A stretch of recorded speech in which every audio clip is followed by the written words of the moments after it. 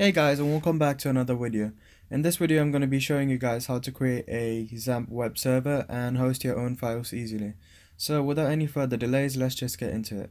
Firstly, what you want to do is go to Google Chrome or any other browsers you've got installed and head up and type in XAMPP. The first thing that should come up is the download page. If you click the first link, you should be able to go and download XAMPP for the operating system you've got installed. But anyway, I'm running Windows, so I'm going to download Windows.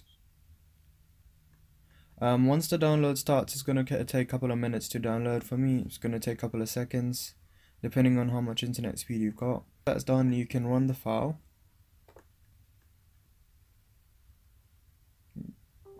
Obviously, you need to allow admin rights.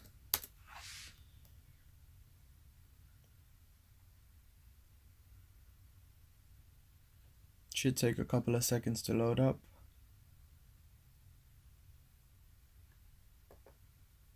Okay, so once you've seen the XAMPP file, this is how the setup's gonna look like.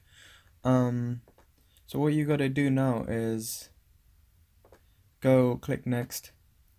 Make sure all of this is ticked. Click next again, and you need to make sure that the directory is set to by default C and XAMPP, because that's where you want to be installing the file.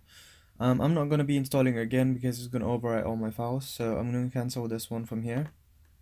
But once you've done installing, what you want to do next is go and search for XAMPP, and it's the first thing that will pop up. You click on it and it will be XAMPP control panel. As you can see, it's slowly opening up.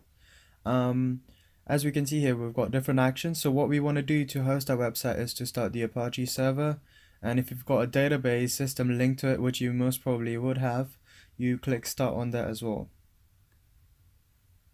In this tutorial, I'm only going to be showing you how to host a website on your local host.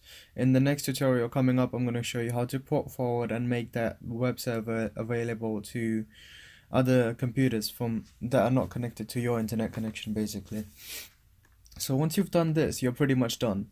Once you've started both services, what you need to do is go to this PC, your local disk. You go to folder XAMPP, but I've installed XAMPP twice. So for me, it's XAMPP 1, but what you want to be doing is opening XAMPP. I'm going to be opening XAMPP 1 because that's different for me. What you want to do next is go to htdocs. That's where you'll be putting all your website files.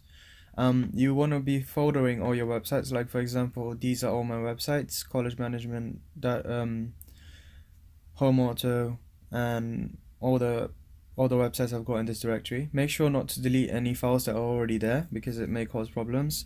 So I'm just going to open.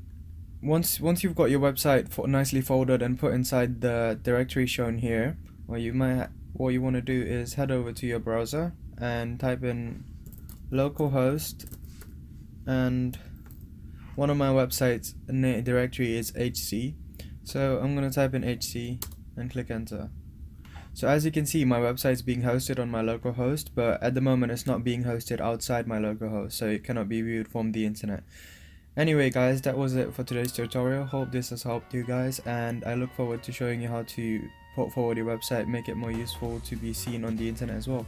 Thanks for watching. Please subscribe and like for more.